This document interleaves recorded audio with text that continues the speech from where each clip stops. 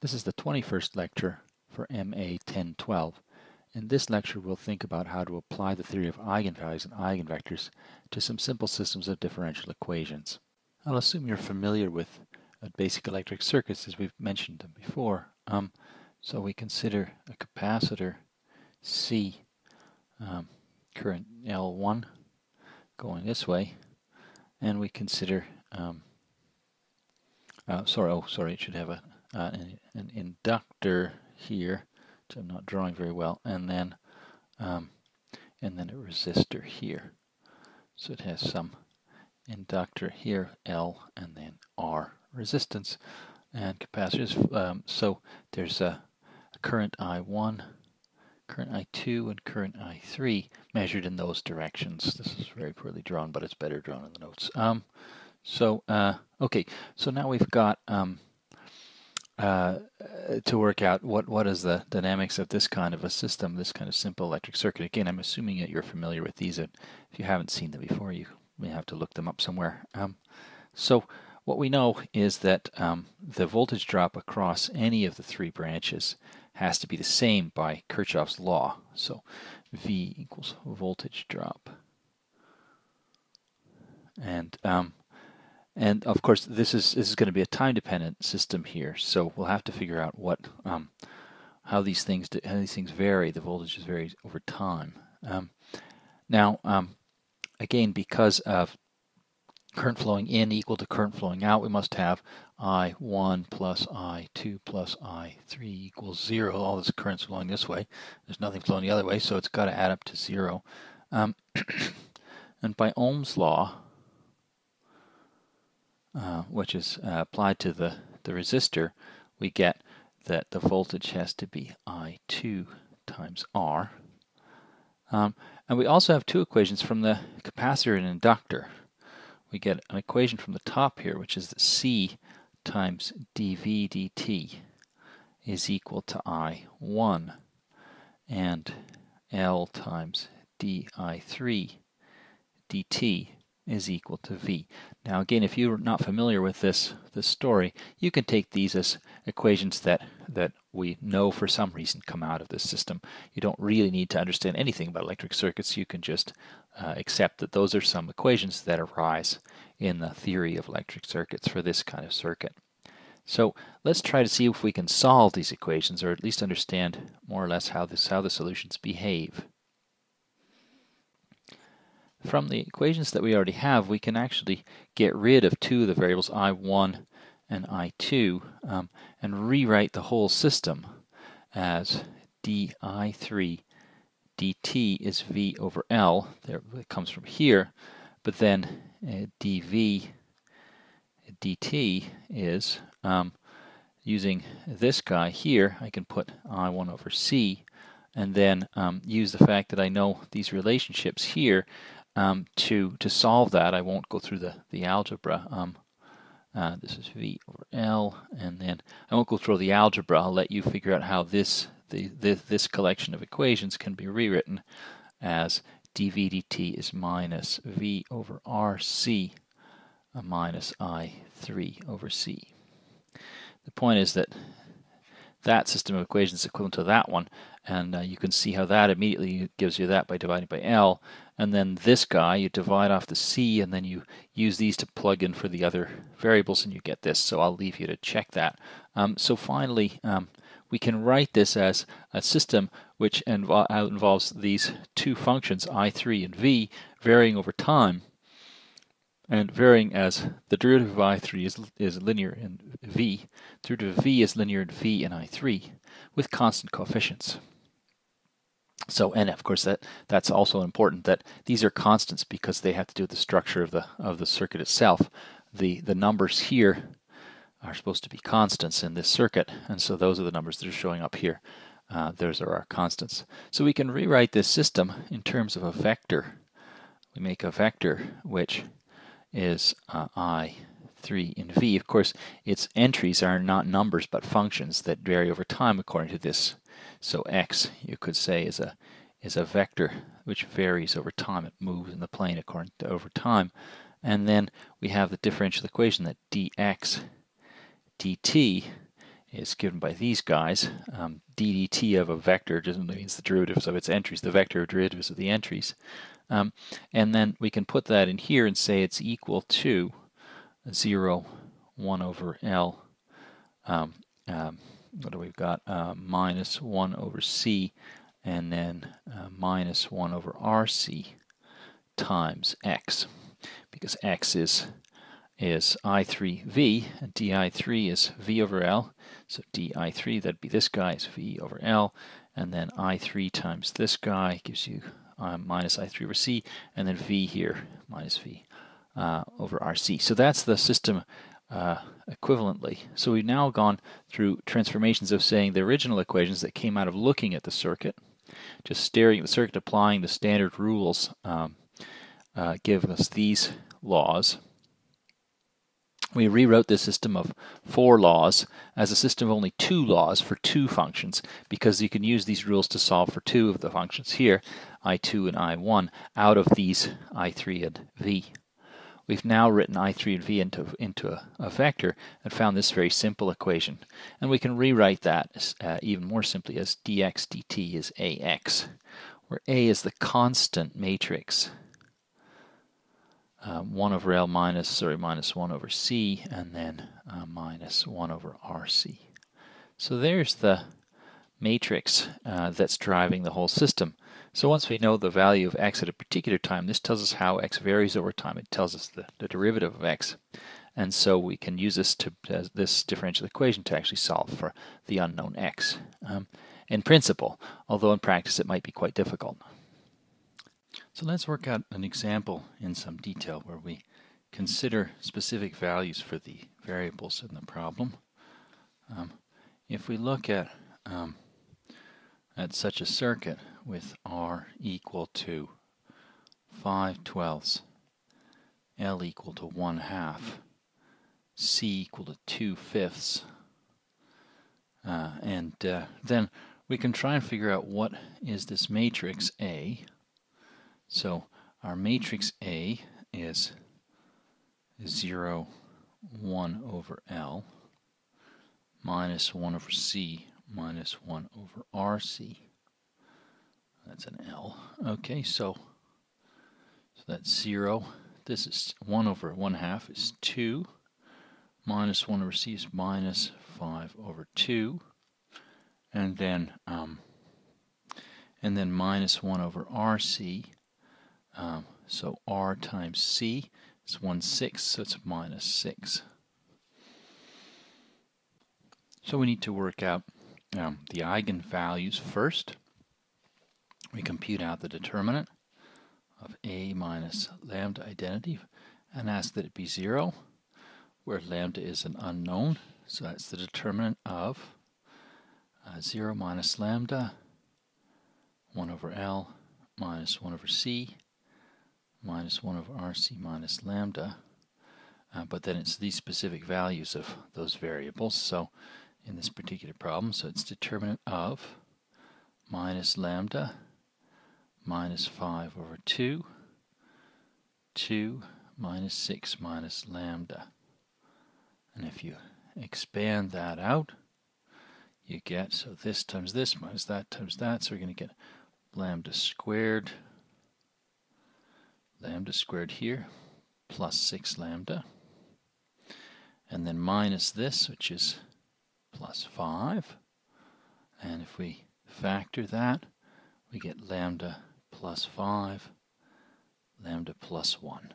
So we can see that the eigenvalues are lambda 1 is minus 5 and lambda 2 is minus 1. So now for each of those eigenvalues we have to find the associated eigenvectors. So let's try, first we'll try lambda is minus 5, find the associated eigenvectors. So we take A minus lambda identity, in this case is matrix A 0, 2, minus 5 halves, minus 6. Then we subtract lambda, which is minus 5, so that means we add 5 to the diagonal entries. And so we get 5, 2, minus 5 over 2, and minus 1. And I won't make you work through the details. I'll just give you the answer that the eigenvector for this guy is, of course, going to be 2 and minus 5, since that will knock out that 5, 2 minus 5. You can see it'll get 0. And then we can work out for lambda is minus 1, the other eigenvalue. We can work out the eigenvector, so A minus lambda identity. In this case, there'll just be one eigenvector. There couldn't be two linear dependent eigenvectors because we've already got one here. We've only got 2 dimensions to work with, so there's going to be at most one. We know every eigenvalue has one, so one-dimensional space of eigenvectors. There has to be one eigenvector here, and so this guy is A, 0, minus 5 over 2, 2, and minus 6. Minus 1 is plus 1, plus 1. So you get 1, 2, minus 5 over 2, and minus 5. And so I can see already the eigenvector is going to be simply, let's say, 2 minus 1. That'll knock out the 1, 2 times 2 minus 1 gives you 0. So you can see the eigenvector. So the next step is to write, is to consider if we can use these eigenvalues and eigenvectors to work out the solution of an electric circuit problem for specific initial choices of voltage and of this third I. So suppose that at time t equals 0, suppose we had I3 and V equal to 5 and 4. Right. So then we want to know what happens at all later times. How do we solve the whole system for the evolution of this electric circuit forever? What we do is we need to write in terms of our eigenvalues and eigenvectors. We need to write our given vector. So we have a vector x at time 0. Let's say x of 0 is I3 at 0, V at 0 is 5, 4. And what we want to do is to write that as some amount of the first eigenvector plus some amount of the second eigenvector. These were our two eigenvectors here, which we computed already. And we know that they form a basis, so we need to write everything in terms of that basis. We want to try and work in the best choice, the basis in which the problem becomes simplest. So our eigenvectors then were x1 and x2, and we want to solve for x in terms of them. So to solve this linear system, that'll give us the numbers a1 and a2. So that's x1 is our vector 2 minus 5, and x2 was our vector 2 minus 1, and x is this vector that we're given here of initial values for the I3 and V, 5 and 4. So I have to manipulate that linear system of equations and solve it by putting it into reduced row echelon form. So what I want to do is first to add, let's say, 5 halves of the first row to the second row, giving me the first row is unchanged, and the second row, that becomes a 0. So this is the pivot, this 2. It's killed what's underneath it. And then when I take 5 halves of 2, I get 5 added to minus 1 is 4. And then 5 fives is 25 over 2, plus 8 over 2, 25 over 2, plus 8 over 2 is 33 over 2. Oh, it's not turning out to be very neat. Okay, then this is the next pivot. It's killed everything under it. Now we're doing the reduced method. So I want to try and get the pivots to be 1 by rescaling. And so what I'm going to do is I'm going to multiply this row by 1/4. And that gives me 2, 2, 5, 0, 1, and 33 over 8. Now I have to get this pivot to kill what's above it. So minus 2 this to this, minus 2 of that to that. So that should leave this unchanged. This last row is unchanged.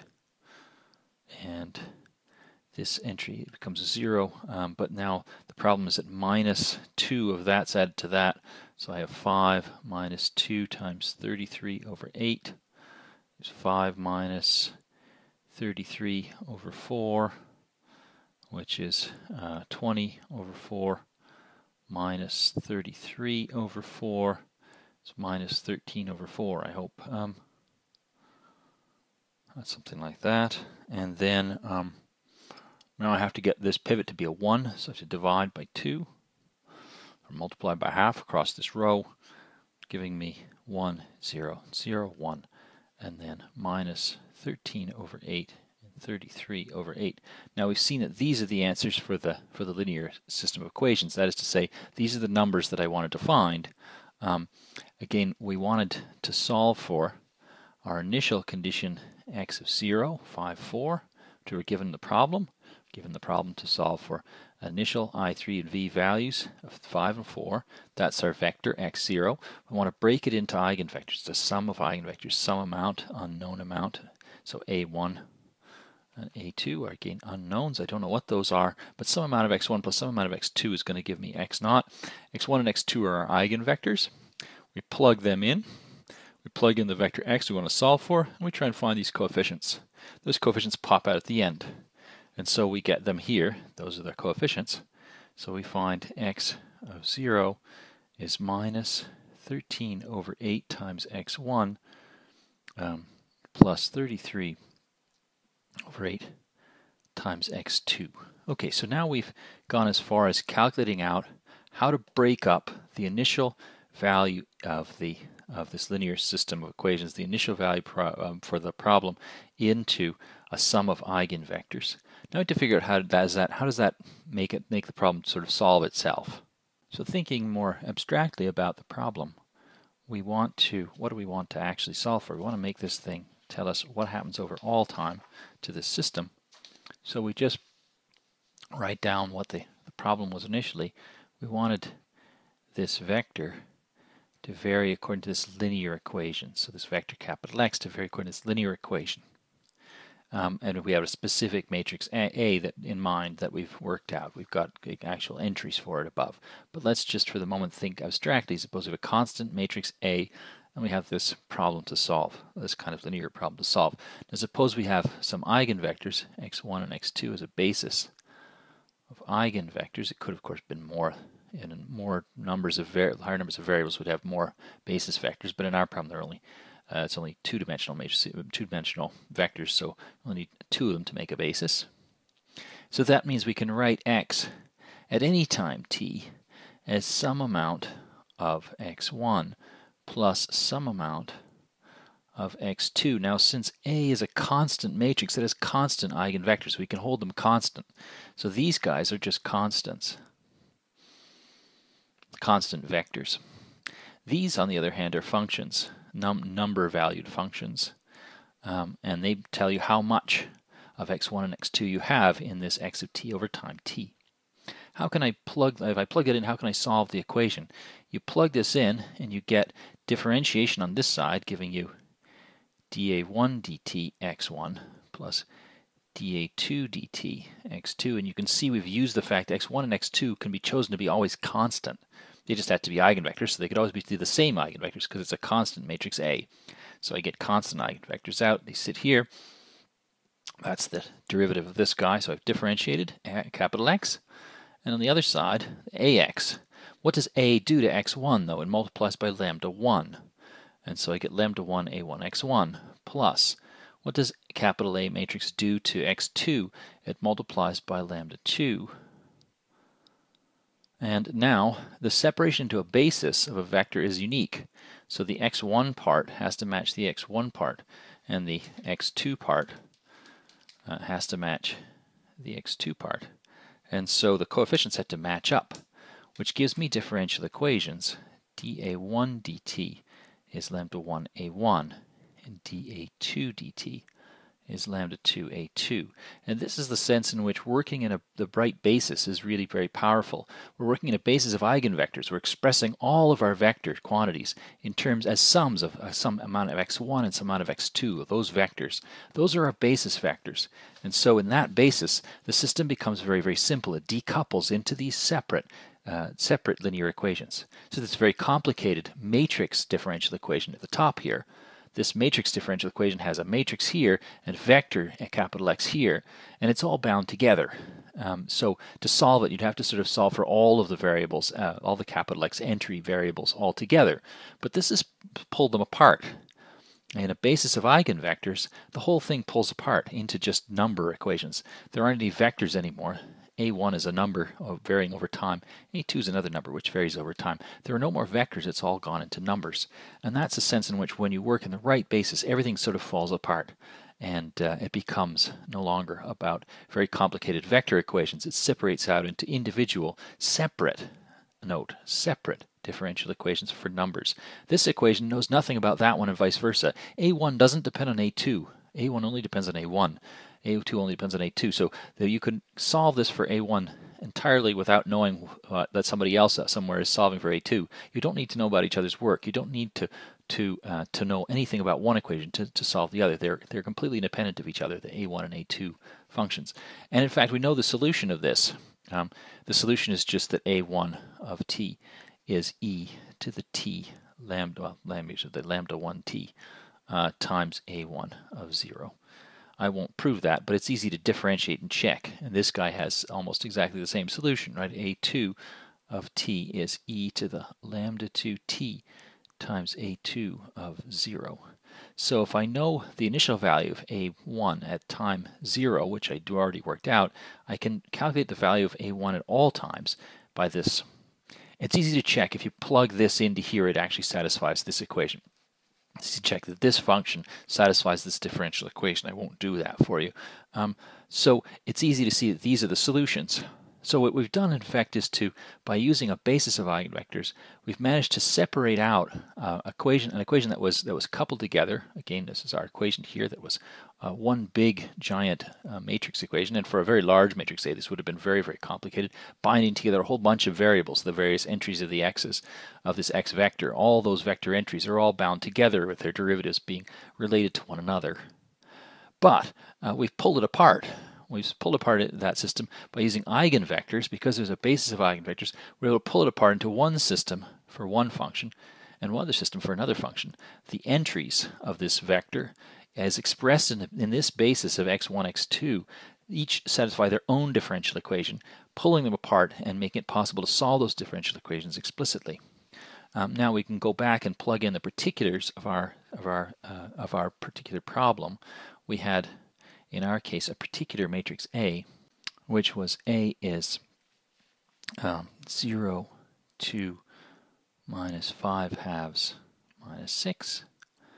And we worked out that the eigenvectors, where x1 is 2 minus 5, with the value of eigenvalue lambda 1 is minus 5, and x2 is 2 minus 1, with an eigenvalue lambda 2 is minus 1.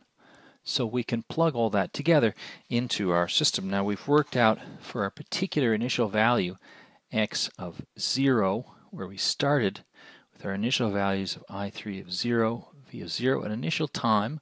We know this value of this particular I3 and v variables to be 5 and 4 in our problem. So we calculated out that x of 0 could be written as minus 13 over 8 x1 plus 33 over 8 x2. It follows, therefore, that x of t, by our general formula that we've already worked out in terms of how these a's vary. This is our a1 of 0, and this is the a2 of 0 quantities.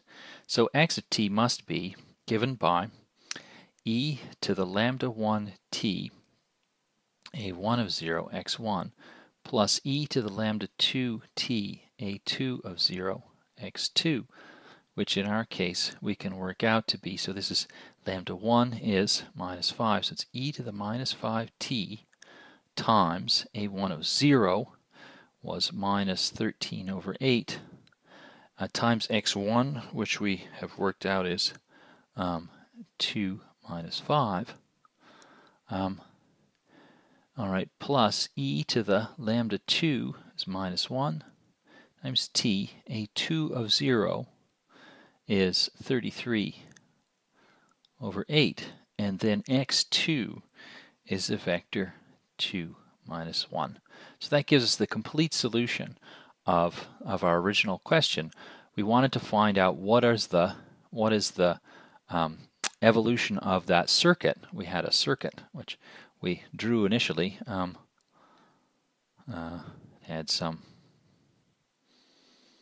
like this going on, some kind of very simple circuit, and we said that we wanted to figure out how it evolved over time. What we've done is to calculate out how the quantity, so this is the quantity I3 of t and v of t. Those quantities we found satisfied a linear system of differential equations with constant coefficients. We took the constant coefficients, put them into a matrix, which was our matrix A. We found its eigenvectors and eigenvalues, and then every vector can be broken up into into a linear combination of the eigenvectors, and then that vector will change over time according to our differential equation. It'll evolve over time so that this eigenvector just gets scaled by this factor, and this eigenvector scaled by this factor, and then we just put in our coefficients. So we've explicitly written out, of course I could make it a little bit more detailed, writing out what is I3 of t, what is v of t, by expanding out all the arithmetic here, but that's a bit much to watch somebody do. So, but you can see we have explicitly worked out for all time how this circuit behaves. So we can plug in the initial time behavior as these coefficients here, and we can work out completely what it's going to do forever from then on. Now that explicit example, which is quite long, is of course an example of a general theory, which maybe it's easier to digest if you put it into the form of a theorem. We can say that we're interested in solving, so if we have our theorem, so A is some square matrix, and suppose y1 to yn is a basis of eigenvectors. If we could find one, we said sometimes we can find such bases and sometimes we can't. We found a simple example where it wasn't possible to find such a basis. But if there is one, if somehow you're given a square matrix and you calculate out a basis, there is a basis of eigenvectors of A, say with A y I as lambda I y I equal to 1, 2, ... n. So you've got eigenvectors. Then the solution to the differential equation d capital X dt, a vector differential equation, that the vector's derivative should be related to its value by a linear transformation of its value at each moment in time, is exactly that that x at time t is given by some linear combinations of s1 e to the lambda 1 t y1 plus ... plus sn e to the lambda n t yn, where the s's are computed by x of 0 is s1 y1 plus sn yn. So we use a linear equation. Once we have these eigenvectors, we use a linear equation to solve this for the s's. We plug them in here. So that's the result, and the proof is exactly what we've already seen. If we want a proof, the proof is very simply that, well, we need to show that this solves. We simply take the formula and say, well, then dx dt, if we have this formula, then dx dt, those are constant s's, and so it's just simply s1 differentiate an exponential. I know how to do that. That's lambda 1 e to the lambda 1 t y1 plus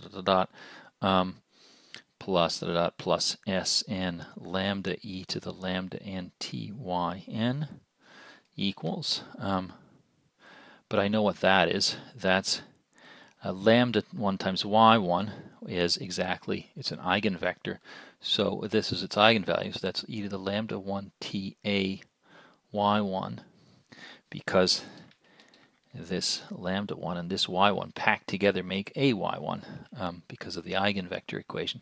It's an eigenvector. Plus Same thing for all of them. This would be lambda n. So the lambda n and the yn will pack together to make an AYN. Now I can factor out all the A's. The A factors out because it's just a matrix. It factors out, pulls out in front of numbers. That pulls out in front of those numbers, and I factor them all out, and I get A times S1 e to the lambda 1t y1 plus dot dot dot dot dot plus Sn e to the lambda nt yn. But that's just exactly AX, and that's the proof. That proves that it satisfies the differential equation, that the expression we gave satisfies the differential equation. So that means we can explicitly solve differential equations of this linear type, this rather special linear type, as long as the matrix here has a complete basis, has a basis of eigenvectors. If there are enough eigenvectors, you can solve these differential equations explicitly. If there aren't enough eigenvectors, it's more difficult and we won't do it. So effectively in this lecture, what we've done is to study in great detail how you'd go about solving a differential equation like this. This is a first order equation because it only involves one derivative. Derivatives of first order. It's a first order ordinary differential equation. Ordinary means it doesn't involve partial derivatives. It has only derivatives with regard to one particular variable t. So it's a first order ordinary differential equation. A differential equation is ordinary if it only involves derivatives in a single variable. First order ordinary differential equation. So in the next lecture, we'll think about higher order ones. We'll think about second order. So in this case, we've solved essentially we've solved pretty much all the first order ones, at least as long as this A has a basis of eigenvectors and is constant. We've solved all those sorts of things. So we solved a lot of first order. And the next lecture, we want to think about second order, which are rather more natural from the physical perspective.